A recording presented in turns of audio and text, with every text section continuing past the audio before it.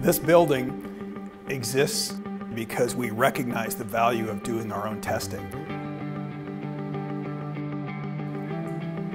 We believe that being able to run the tests ourselves and controlling how the tests are conducted allows us to build a more robust, more reliable product. We have all of the equipment, facilities, and expertise on site.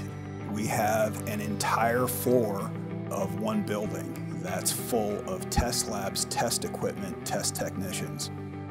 And the purpose of all of that is to test the products to our own requirement specifications and also to these industry standard specifications. It allows us to test the products more often, to respond to customer inquiries, to respond to problems. Which results in a much better product. And it is a continuous evolution, a continuous improvement process. During the design process, we take into account these type tests that we're going to apply to the product.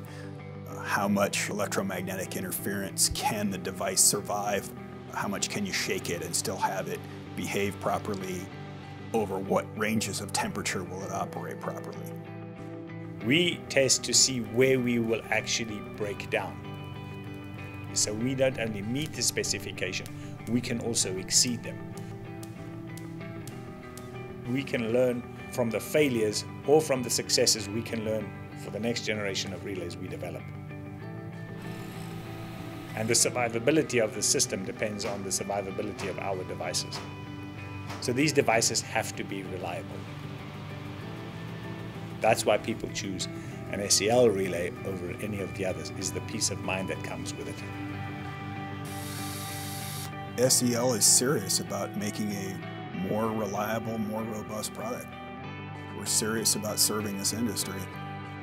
The hardware we sell is sound. That is the idea behind the test lab.